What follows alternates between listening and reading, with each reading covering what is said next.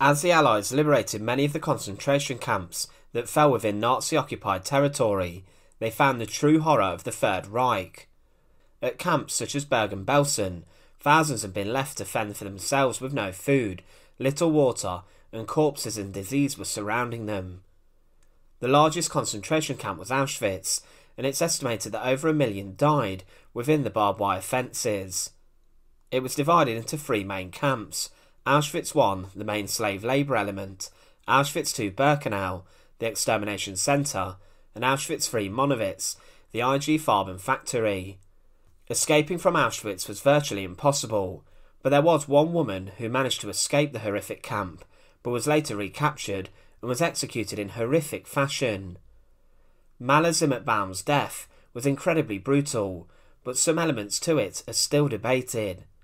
She was an incredible woman whose story deserves to be told. So join us today as we look at the horrific execution of Mala Zimetbaum, and remember to support our channel. Please make sure to subscribe. Mala Zimetbaum was born in Poland in 1918 into a large family, being the youngest child. Her family moved to Belgium when she was 10, and it was noted she was rather intelligent, being skilled in maths and foreign languages. Her father lost his eyesight, becoming blind, and with the family needing money, Mala left school and worked in a diamond factory to support them. But as the Second World War emerged in 1939, after the Nazi invasion of Poland, it looked more likely that Hitler would turn his attention to Belgium. Mala was of Polish Jewish descent, so when Hitler turned his attention to Belgium, life was very dangerous for her. The Nazis in Belgium took part in a number of pogroms, especially in Antwerp, deporting Jews and rounding them up to be sent to the concentration camps. Mala was caught up in these raids and was seized by the Nazis around the 11th of September 1942, and she was then sent to Mechelen transit camp. Jews were forced to report here, and those who did not were rounded up by the police. Over 25,000 Jews would find themselves transported from Belgium after being sent to Mechelen, ending up in camps such as Bergen-Belsen and in particular Auschwitz. Following a short 3-day stay at Mechelen, she was placed on board a train, Transport 10, which took her to Auschwitz.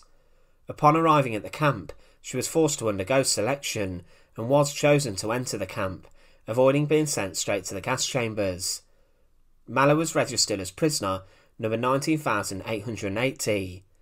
She was held inside of Birkenau for around 2 years and had an advantage for survival over other prisoners. She spoke many different languages and worked as an interpreter, but she wished to help other inmates. She tried to arrange some inmates to get easier work, and she would also warn patients in the camp's hospital about upcoming selections. This meant that many would rally from their beds and force themselves out, meaning their lives would be saved, as the infirmary was often liquidated. She also helped to smuggle food and medication to those who needed it, and it was seen that she was a ray of sunshine in the depths of hell that was Auschwitz. Many of the guards even had respect for her. Whilst at Auschwitz, she fell in love with a male inmate, Edward Galinski, and together they planned to escape the camp.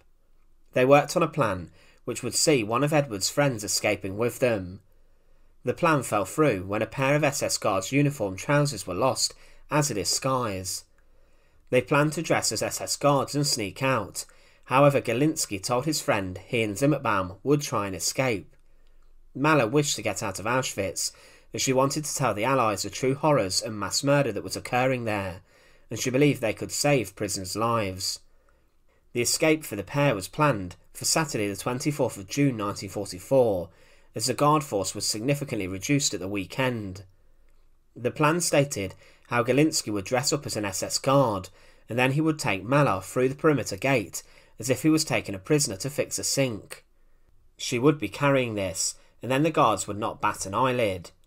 When they managed to get clear, they would get rid of the basin, and they would pretend to be an SS guard and a girlfriend out on a stroll. The couple surprisingly managed to pull off the escape plan and made it to a town.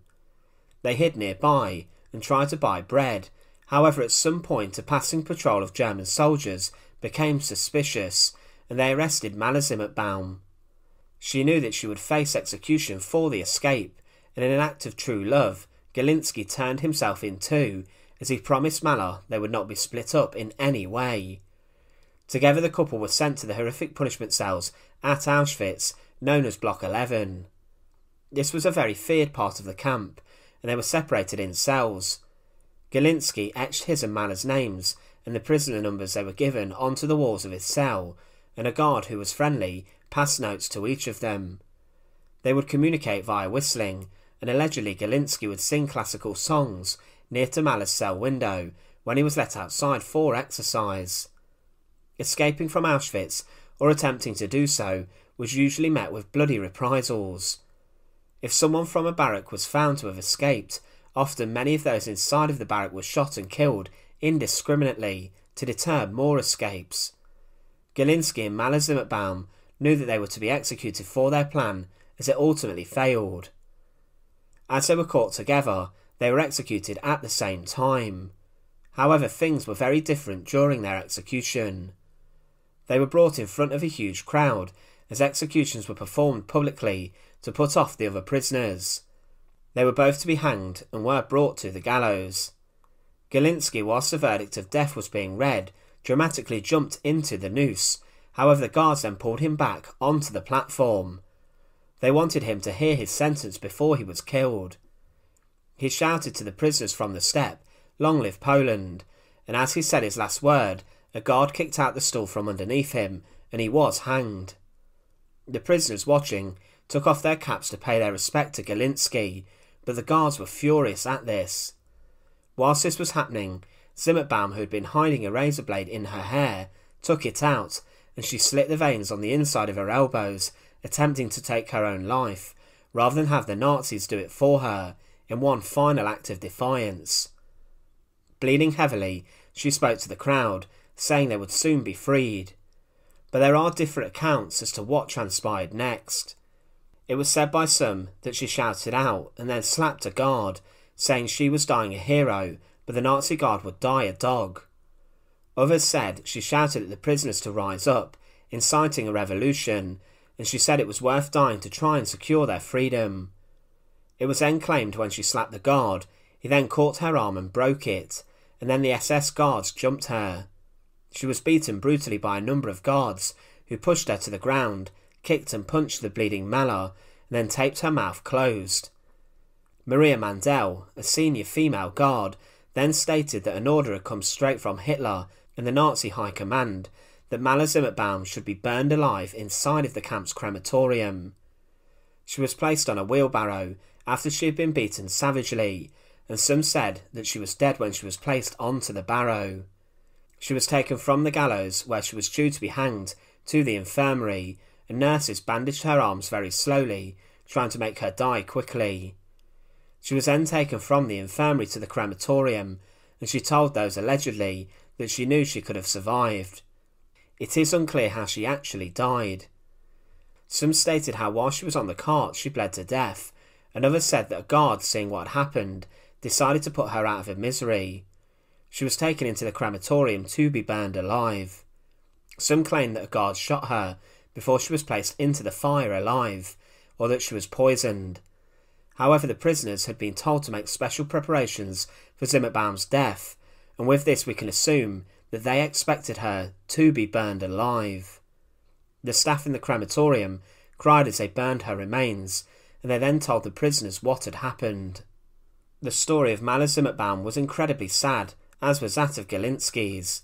They dreamed of escaping the hell on earth that was Auschwitz, and ultimately they both met their end inside of the camp that caused so much suffering. Mala Zimetbaum was a trusted woman inside of Auschwitz, and she helped others to survive inside of the camp. She ultimately was executed savagely at the hands of the evil guards who inflicted some of the worst war crimes the world has ever seen. Once again, thanks for watching.